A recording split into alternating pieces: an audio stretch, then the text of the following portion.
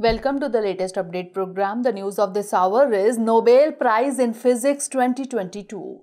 The Nobel Prize in Physics for 2022 is being awarded to Alain Aspect, John F. Clauser and Anton Zeilinger for their work on quantum mechanics.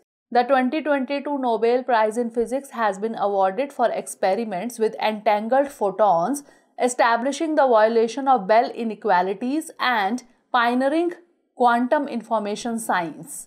The 2022 physics laureates' development of experimental tools have laid the foundation for a new era of quantum technology. John Clauser built an apparatus that emitted two entangled photons at a time, each towards a filter that tested their polarization.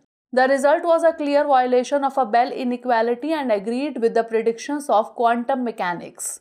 Alain Aspect developed a setup to close an important loophole.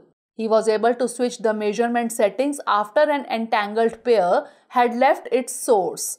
Anton Zeilinger researched entangled quantum states. His research group has demonstrated a phenomenon called quantum teleportation, which makes it possible to move a quantum state from one particle to one at a distance. Now, information about the Nobel Prizes. These prizes were designated in the will of Alfred Nobel.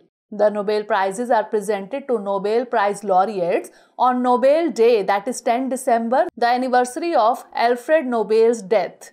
The first Nobel Prizes were awarded in 1901 and they have been awarded annually since then.